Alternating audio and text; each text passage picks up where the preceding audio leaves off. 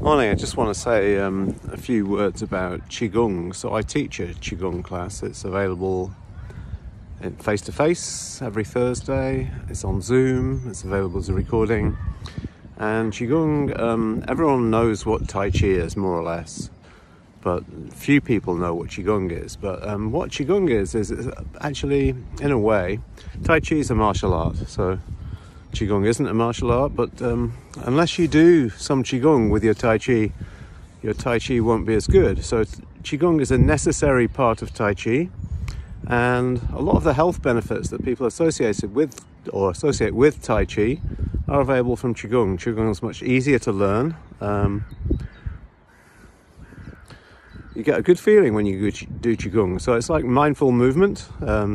It's based on observation of how animals move originally, and the original name, or one of the original names, has a number of original names of Qigong, is Yang Shen, which means self-care. So it's to do with looking after yourself, taking care of yourself, which is something that is also a very good idea. So have a look. If you want to join me, then great.